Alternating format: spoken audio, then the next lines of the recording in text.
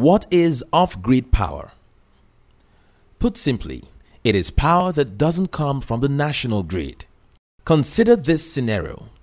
You have a single house, a smaller housing estate, an industrial cluster, or a small community. Ideally, to get power to these places, they should be connected to the power distribution grid, which receives power from the distribution companies. Assuming these places are not connected to the grid, that is. With off-grid power, what obtains instead is these places have their own 24 hours power source. This could be petrol or diesel power generator or power from renewable sources. Renewables like solar panels, wind turbines, and biomass for off-grid power as alternative energy sources are hugely popular in other countries, but less so in Nigeria, largely for two main reasons. Firstly, years of installations of substandard products, which break down after a few months, have made many Nigerians lose confidence in renewable energy.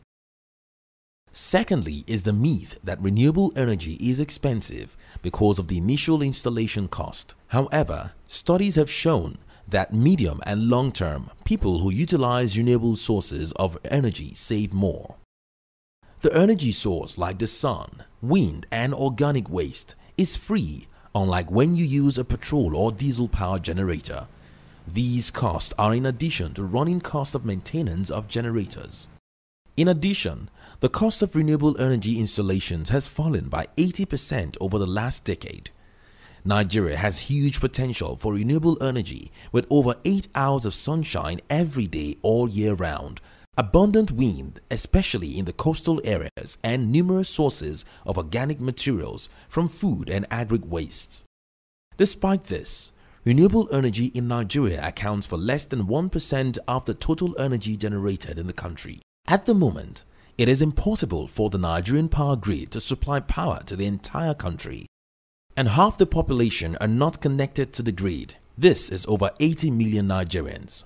Even with the 4-year grid extension plan announced by the Nigerian government, which should increase the grid capacity to 22,000 megawatts, it is unlikely that the grid will provide enough electricity for Nigeria in the coming years, especially as large power plants take many years to build. So, off-grid options represent a viable solution to the current energy crisis. Off-grid comes in different shapes and sizes. For example, Nigeria's natural gas can be used to power turbines to provide large amounts of electricity for industrial zones and estates. These turbines do not need a pipeline, as the gas could be trucked to location. They will need to build the power plant and extend the cables to the factories. In this way, parts of industrial production will become independent of the central grid. Small businesses like tailors, barbers, cyber cafes, market stalls could be paying a monthly amount for the installation of solar panels on their roofs until they own it. After paying off the solar company within 2 or 3 years, their electricity cost will be almost zero. Let that sink in for a minute. Imagine powering your business at little or no cost. Small communities or estates can have their own mini-grid, which can be powered by solar, biomass, but also by gas.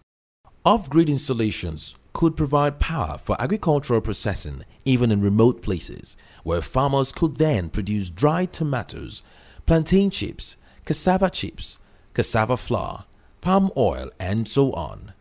Solar-powered fridges are keeping milk products fresh wherever the cows are grazing, much to the benefit of dairy companies. The possibilities of what can be achieved with off-grid power are endless.